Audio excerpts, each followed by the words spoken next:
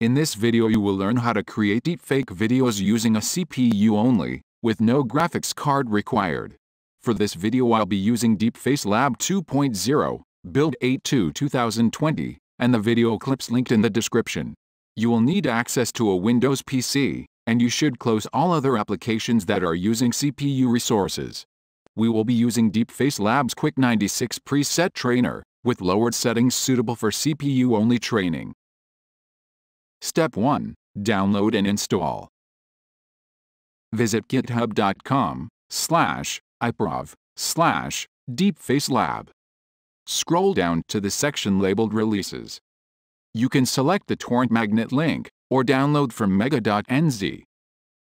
Once your download is complete, you can double-click on the .exe file or use your favorite zip program to extract. There is no setup for DeepFaceLab. Once the files are extracted, the installation is complete. Open the folder labeled DeepFaceLab NVIDIA. Here you will see a couple of folders and several batch files used in the deepfake process. For this tutorial we will only be using 9 of these files. First, let's have a look at the workspace folder.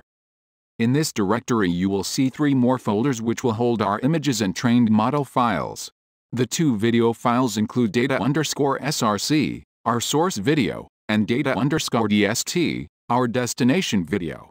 To make your custom deepfake you can move your own video clips into this folder and use the same file names. We will use these 2 clips to produce our facesets for the deepfake.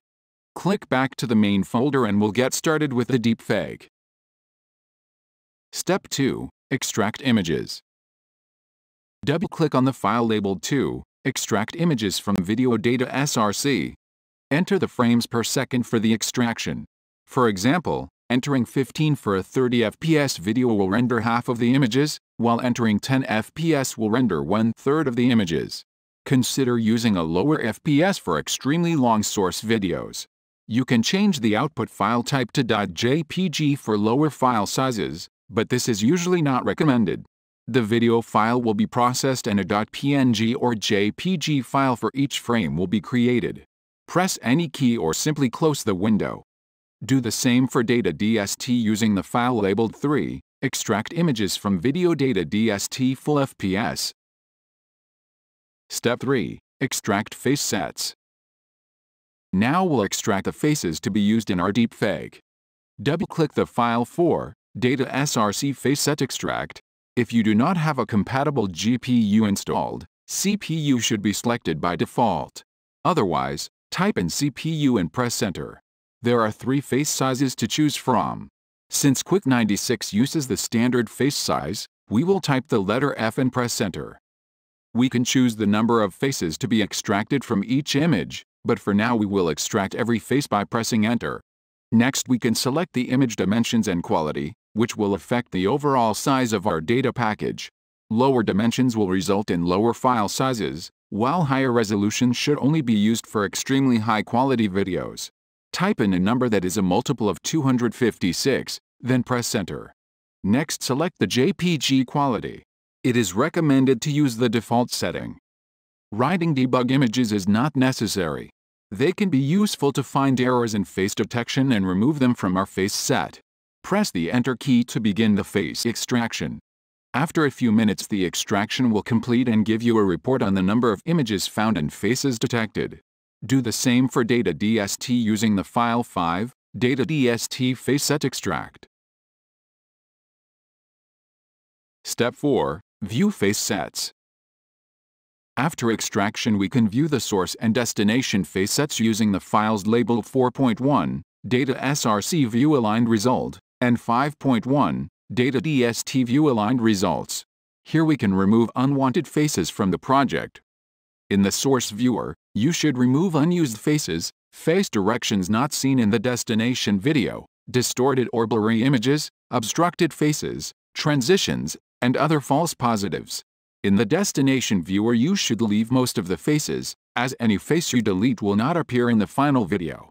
Remove any unused faces, and take note of any obstructions. Consider editing your source and destination videos beforehand to remove transitions and other problematic frames. You can exit the image viewer. Step 5. Training. It is now time to begin training our deepfake model. Double-click the file labeled 6, Train Quick 96. Type a short name for your model, or simply press Enter. If not already selected, type CPU, then Enter. DeepFaceLab will load our image files and attempt to run the first iteration of our training. If it is successful, then the training preview window will open. At the top we have some keyboard commands. Below that, a graph indicating the accuracy of our training, and a preview of our model images. Press the P key to update the preview window, and notice the graph and images change. These lines represent loss values that will approach 0 over time, so the lower the line the better the results will be. You can see these same values represented as numbers in the command window. The image preview has several columns showing our source and destination images being processed. In the last column we can see the current progress of our deepfake face set. Use this preview window to decide when you want to end the training. You can save and restart the training at any time. Press the Enter key to save the model and exit. Step 6. Merging. Now we can merge the faces and create our final deepfake video. Run 7, Merge Quick 96. Enter the number on the left that corresponds to the name of your model, and press the Enter key. Select your CPU, then press Enter. Next, enter the letter Y to use the interactive merger. Set the number of workers equal to the number of CPU cores, or just press Enter again. In the merger window you will see a map of keyboard commands. For this tutorial we will only be using a few of these commands. Press the Tab key to switch between the keyboard map and the preview window. If you see a black preview, just use the period or greater than key to advance to the first frame. You will notice the current frame number and settings displayed in the command window. Use the W and S keys to change the erode mask value, noticing how the border around the face changes.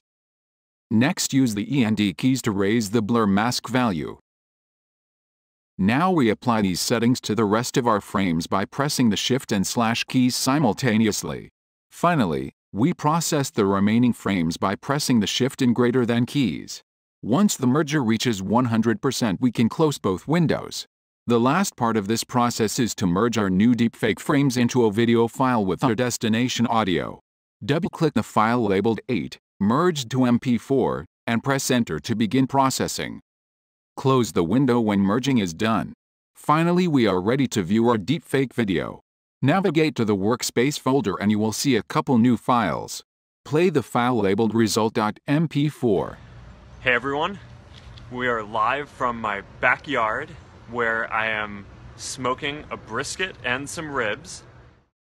Congratulations! You have made a deepfake video. Remember, you can restart the training at any time to improve the quality of your deepfake. Feel free to experiment with the merger settings to get your desired results.